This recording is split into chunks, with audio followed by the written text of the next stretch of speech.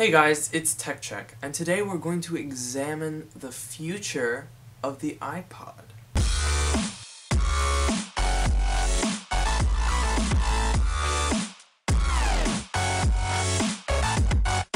So, back in 2001, when Apple released the iPod, most people had basic phones that could send maybe a few characters of text and call someone. That's about it.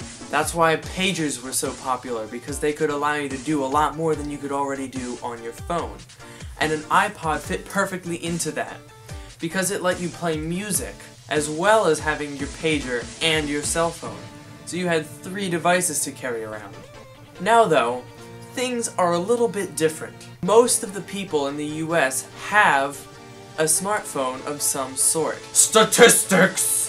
So, why would you even need an iPod? Because almost every single smartphone, and other phones that aren't even smart, have a music player already built in. And since most of them are touchscreen, it's much easier to use and access your music. But what about the iPod Touch? Well, its main competitor, surprisingly, is actually the iPhone. Because, if you think about it, an iPod Touch costs $200. An iPhone 6 costs $200 with a data plan. But if you're getting an iPod, chances are you're also going to have a smartphone or a regular phone on top of that, so you're going to be paying monthly either way.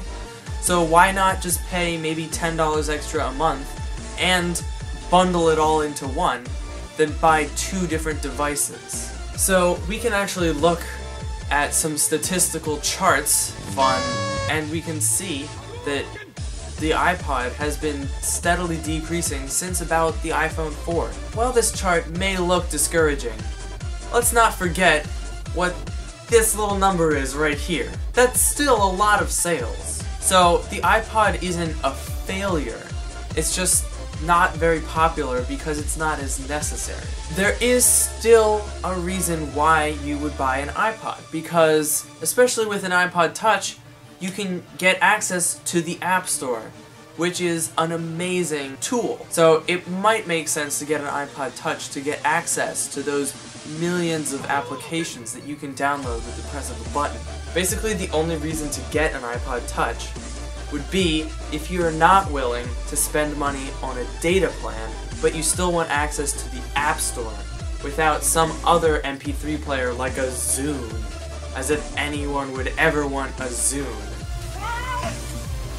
In summation, I don't think the iPod is going to go away. I mean, its sales are still decent. The iPod Touch 5th generation has just been hugely upgraded from its very old and sad hardware to the much newer A8 chip, though it is clocked a little lower than the iPhone 6. It is a very good processor, so it's still a viable computing device. And without the costs of a data plan, it's very possible that someone with a less expensive phone would get it to have access to that Apple ecosystem of applications.